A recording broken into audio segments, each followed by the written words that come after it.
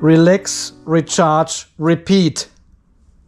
But this is not how it works anymore. It is now powered and unplugged. Yay, off-grid power system from Delaware, Ohio have a new logo.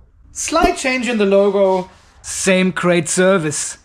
Guys, welcome back to the off-grid garage here in, well, you won't believe it. We had some rain last night and have now some clouds. We just had 110 amps. When the sun is coming through these gaps, look how fast the clouds are moving. It's crazy. But there's more rain coming from the west. Yeah, why is the rain coming from the outback? Sun is just coming out. We've got 120 amps outside. Isn't that crazy? Guys, our friend Ed Jones has done it again. You may remember our friend Ed when we built this Powerwall 2.0 or 2.1 or 2.11, what it's called now. He already donated a Victron Servo 2X, so we could test all the communication with the BMSs, because this device has a CAN communication port and pretty much talks to all the BMSs we have here in the off-grid garage. And we have done a lot of testing with this device, a lot, and learned so much, right? He was so very kind to donate a Victron EV Charging Station to the off-grid garage here, so we can test this, review it, and learn how this station works, how it integrates into the Victron ecosystem. And let me tell you, I have read and watched a couple of videos about these charging stations, and it seems like there are quite a few challenges and problems with this charging station. So I was really keen to get one myself here to find out what's actually going on, to test everything, do a bit of deep dive, and I'm really looking forward to it. And I've got this station here sitting in the garage for a couple of months now. Some of you have already spotted it in the corner and left some comments about the Victron charging stations, right? But just in a few days, the Sparky will come out and do some electrical work here on the solar system. And there's hopefully enough time to install this charging station and also the Tesla wall charging station for my car. Because, yeah, we are a 2 electric vehicle household now. It's a bit dark in here. This is the Great Wall Motor Ora, or Good Cat, Funky Cat, how it's called in other countries. And this is really a fantastic car from many perspectives. And I'll tell you more about this later when we test this charging station. Because I made the decision to install these Victron charging stations in the big shed over there to charge the Ora. Because apparently this charging station gives you a bit more control over how the car is charging. While in the Model 3 I can manage everything through the app and can change the charging power, the charging speed, charging time. And most of this should be available through the Victron charging station as well for the Ora. So let's see and find out. Okay, so before we get this charging station installed here, I want to have a look inside, or we want to have a look inside and see what components we can find, what we can learn already from the design of the electronics. So I guess this will be rather a quick and short video here, starting with the Victron EV charging station. So really the first thing I noticed when looking at this charging station is there are no external screws anywhere. Once this thing is mounted on the wall, you cannot open it anymore unless you take the full station off the wall. You've got these 4 mounting points to hold the charging station on the wall. And if you turn it around, you can see these many holes here. I've already removed a whole bunch of screws, and this gives you access to the charging station. There you go. But all the electronics and the connection terminals are inside this lid.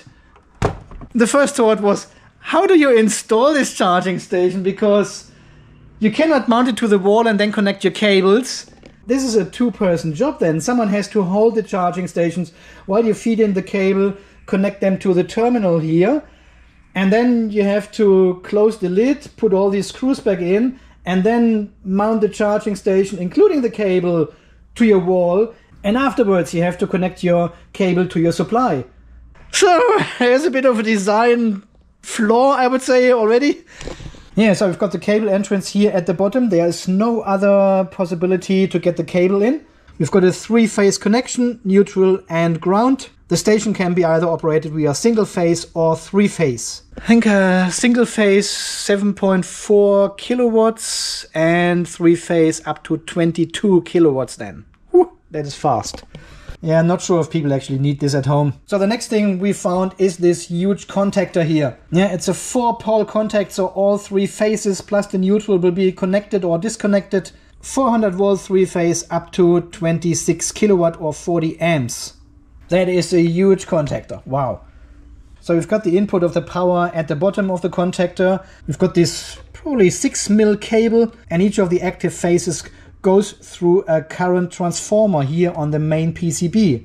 And then these 3 active phases, including the neutral, goes through another CT, through another current transformer.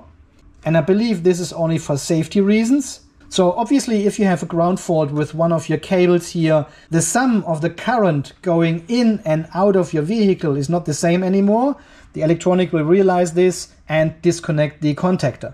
So this acts a bit like an RCD function and is purely for safety purposes, I would say. Yeah, and then we've got this main PCB here, and interestingly, this is actually powered by an ESP32 ROM.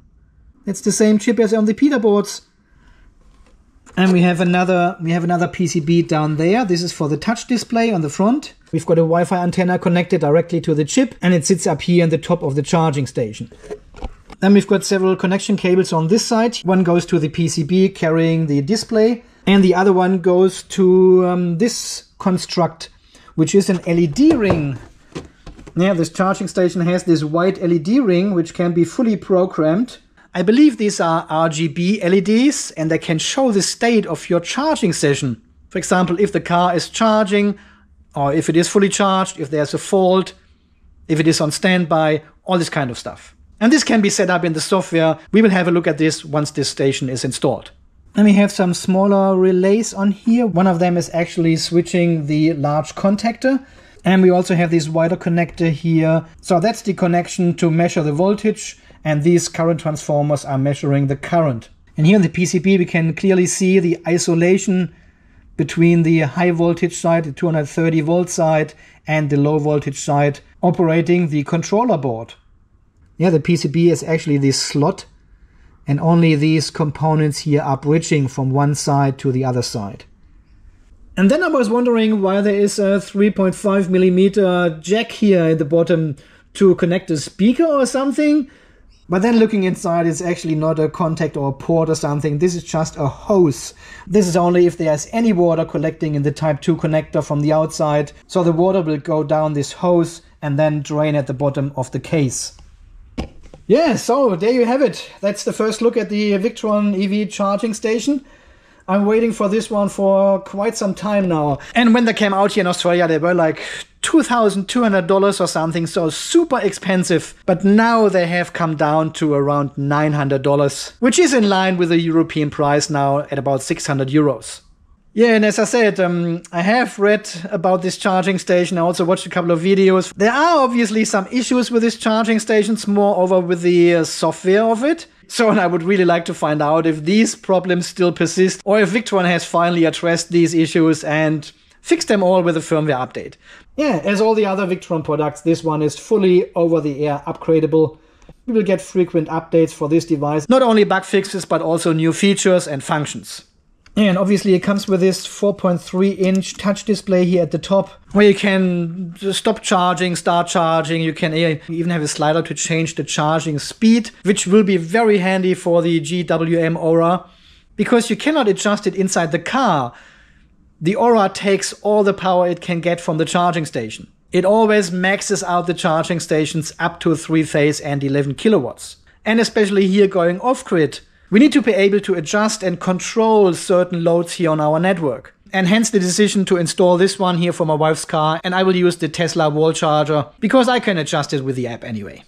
So very exciting that the Sparky finally comes out and does some more work here on the solar and off-grid system. It will be very interesting to watch him. Really looking forward to it. And this will be another big step in taking the whole property off-grid. So stay tuned for more updates about this. Okay guys, so far this video from today. It's a very short video, right? Unusually short. Thank you so much for watching, and thanks Mr. Ed Jones from Off-Grid Power Systems in Delaware, Ohio. Victron Dealer. Have a look on his website. What is it called? offgridps.com. If you are in North America and want to buy Victron gear well, this is the place to be. And also mention my name and that you have seen the video here on my channel. So maybe he gives you a bit of a discount. I don't know. And the daily subscriber count and update. Ooh, we've got a round number. And I think I've got all the numbers here. Okay, I need to take these ones away. 0, 0, 3. Thank you so much for all these wonderful and beautiful people who are donating to the channel here, buying me a beer from time to time, or becoming a member to the channel. I sometimes drop some photos and extra videos for them, just to say a personal thank you to them. And also welcome to all the new subscribers here on the channel. Amazing! 92,300 subscribers. That is mind-blowing. And of course, thank you very much to Ed again for sending over this charging station here, so we can all learn more about it. Thank you very much for all your support, and as you know, it makes these videos here possible. Until the next video, guys, when we do something, I don't know, maybe the Sparky video comes next or we do something completely different again. Well, we will see. Until then, guys, you stay charged, stay safe, and thanks again for watching. See you then. Bye-bye.